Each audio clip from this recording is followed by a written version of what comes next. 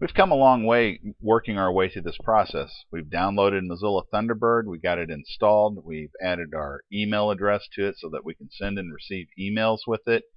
We've even went to Komodo and got an email certificate so that we can send and receive signed and encrypted emails, at least once we get that far, and that's been installed to the Windows Message Store. Now if you've read on the page, you notice that some programs can use the Windows certificate store, and some can't. Well, Mozilla cannot, so we have to import the certificate into Mozilla Thunderbird. But the first thing we have to do is get it from the certificate store in Windows. So to do that, we're going to click on the Windows button and we're going to select the control panel. And then we're going to select Network and Internet, and we want Internet Options. Now when this dialog pops up, we want the Content tab, and then here in this area where it says Certificates, we want to click on Certificates. Okay, and then across the top we want the Personal tab, and then if we look, we should see our email address that we got here. You see the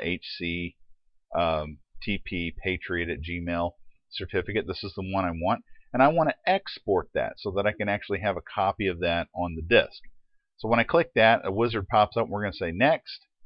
Okay, and in this case I want to export the private key because we're going to import everything into Mozilla Thunderbird, and we're just going to have that. Plus we'll have a backup copy of it in case our computer ever crashes, so we can save it to a key drive or burn it to a disk or put it on offsite storage or whatever.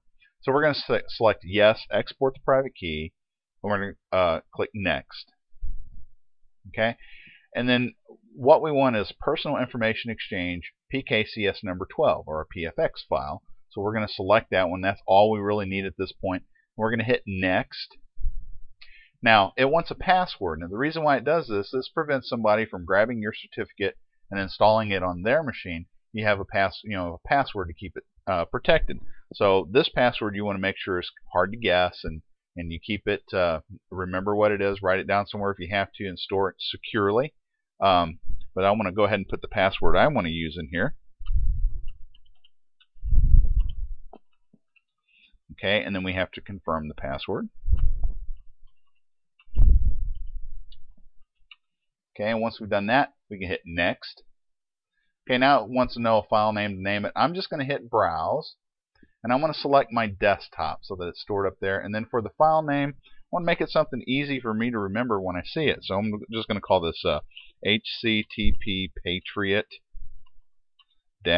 email cert for certificate. Okay, I'm going to hit save, and then I'm going to come back up here. We see that it's filled in there with the destination and everything, and we're just going to hit next. This is letting us know what the wizard is going to do. It tells us the name of the file here that we're saving and the location it's going to be saved to, whether or not if we're exporting the keys, yes. Are we including all the certificates in the path? No, we just want the one.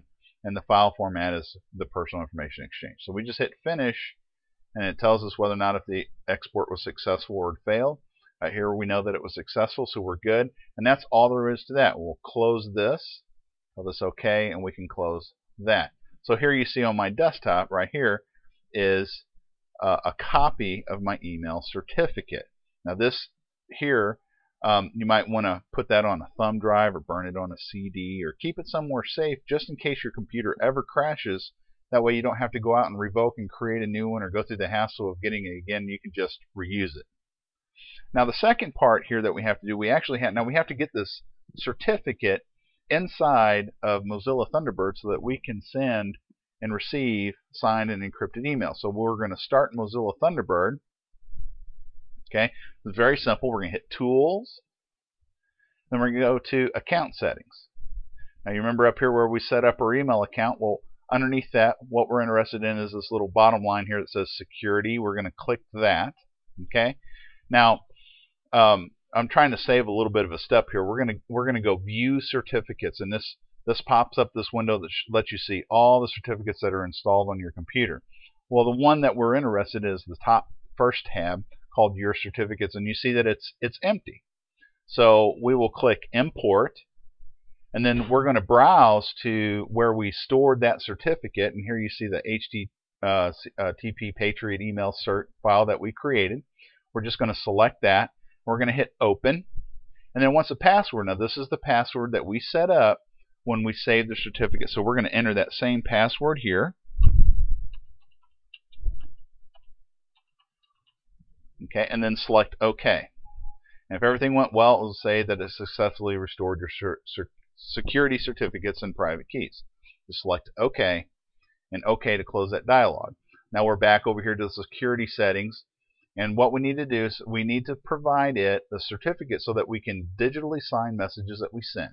So we're going to hit select, and by default it pulls up our certificate, and you see where it says issue to, and it has our email address. This is the one we want, so we're just going to select OK, and it says, hey, you should also specify a certificate for other people to use when they send you encrypted messages. Do you want to use the same certificate to encrypt and decrypt messages sent to you?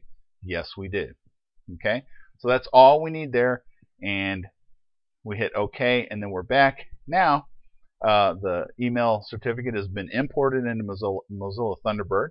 Not too hard, just a few hoops and hurdles to go through to get it actually out of the Windows certificate store. A copy of the file there on our desktop, which now we can save somewhere else to keep it for safe, and we have it imported in Mozilla Thunderbird. At this point, now all we got to do is start sending emails, signing them, and sending them encrypted, and that will be the topic of the next section. So hopefully things are going pretty smooth for you. If you got questions or you need help, use the contact us menu link at the top of the page, and just send the webmaster an email, and I'll be more than happy to try to help you figure the process out. Thanks for your time and patience, guys.